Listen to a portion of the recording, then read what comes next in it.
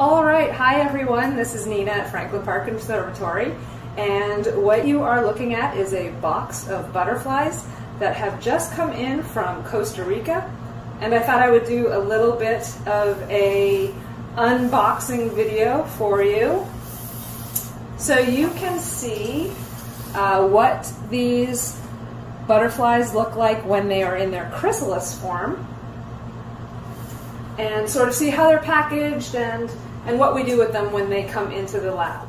We have a fairly large order today. There are 402 chrysalises in this box, and you can see they are stacked in here with the names of the butterflies. These are their Latin names.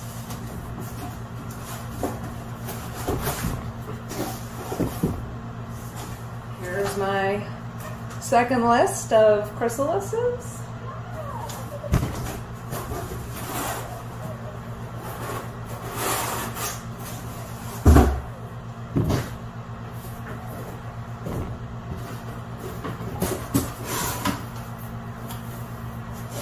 Invoices in there is always a good thing.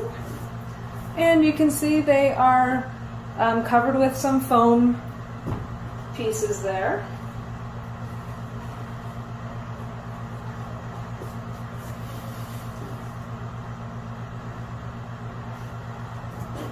These foam pieces have grooves in them, so the chrysalises sit safely in their grooves.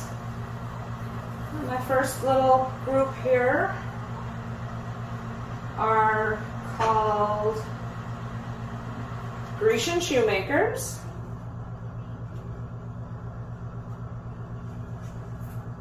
And you can see they're sitting in their little grooves. The Costa Rica farm applies these little foam dots on there so that we can pin these to our boards without putting a pin through the chrysalis. You can't do that. You would damage the chrysalis pretty badly and the butterfly would not emerge.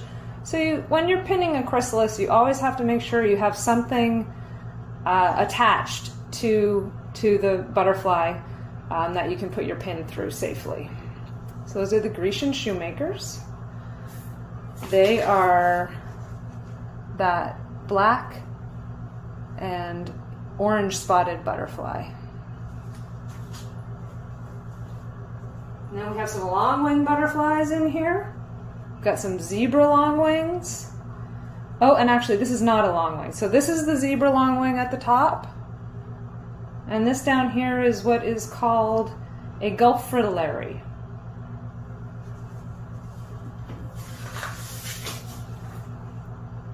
So here's the zebra longwing. And here is our Gulf fritillary. All right.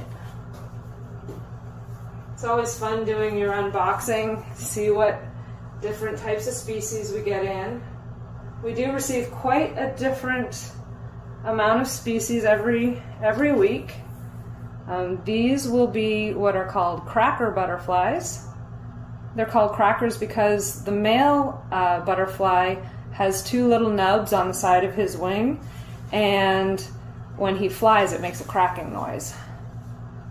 It's the one right here, a gray cracker. These are all from Central America. Like I said, they came up from Costa Rica. They were shipped on Monday. Today is Thursday. On average, most butterflies only live about 2 weeks long in the wild. There are some exceptions to that rule. Of course, the North American monarch has one generation every year that migrates to Mexico or Southern California, depending on if it's a Western monarch or an Eastern monarch. And they can live about 9 months long. But as a general rule, most butterflies live about 2 weeks long. The longwings, however, and that would be any of the butterflies with these long oval-shaped wings, like your zebra longwing, your golden longwing, this Ismenias longwing, any of these paddle-shaped, oval-shaped wings. They live in the wild about 5 weeks long. If they're having a good season, they could probably go a little longer.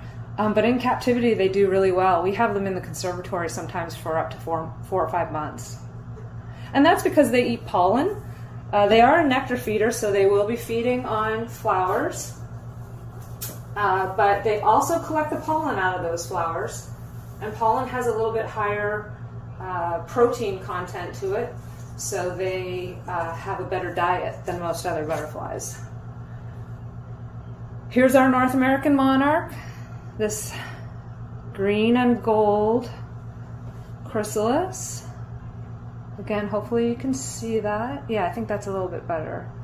It's got that gold coloring on it. A lot of people ask what the purpose of that is, if it matches anything with the butterfly's final colors or anything, and it does not actually. The monarch is a bright orange and black butterfly. It doesn't have any gold on it at all, and there doesn't seem to be any sort of reason for the gold color, but it's very beautiful regardless. And again, if you're not familiar with the monarch butterfly, it's this black and orange butterfly. A whole bunch of monarchs in here. We've got a whole rack of them there.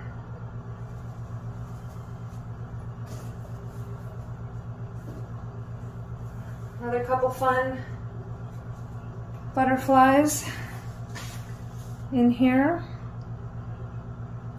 This butterfly here, people ask to see it a lot. It's very hard to find in the conservatory. It tends to kind of hang out on the side of tree trunks. Same with this one. This is called a mosaic butterfly. And they are fruit feeders, sap feeders really in the wild. They'll be eating sap out of trees. That would be this one. It's one of the purple butterflies. Very rare in nature to find a purple butterfly. And then this is the mosaic butterfly.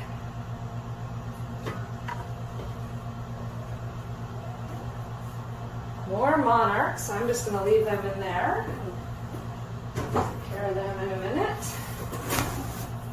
See if we have some of our larger butterflies in this box. So you can see all their foam is protecting them on top there.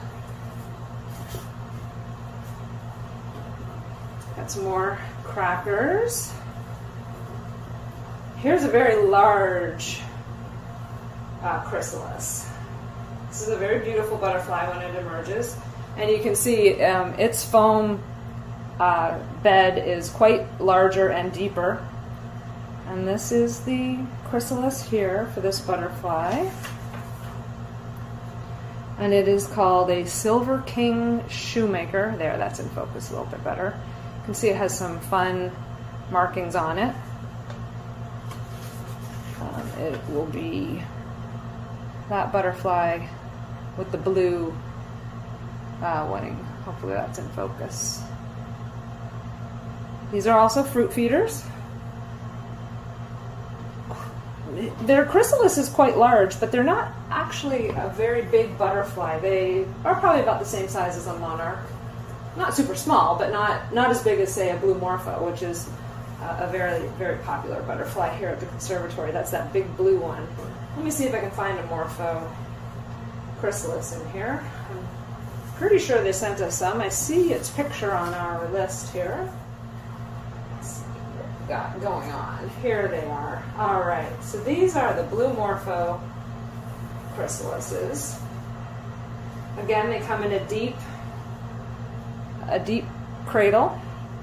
You have all these little pieces of paper stuck in between to keep them separated. They don't fall out. So this is what the blue morpho chrysalis looks like.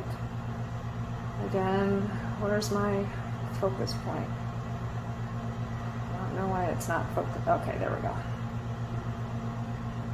And that's that big blue butterfly, probably the most popular butterfly that we receive here at the conservatory.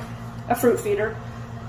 So when you come to visit us, hopefully you'll be able to come in this year and see our butterflies. You'll see we have fruit feeders all around the room, and they are for butterflies like the morpho butterfly.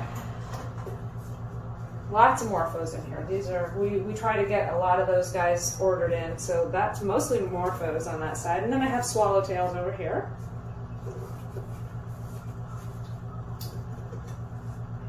So these are the swallowtails. These are the ones that kind of look like bird droppings.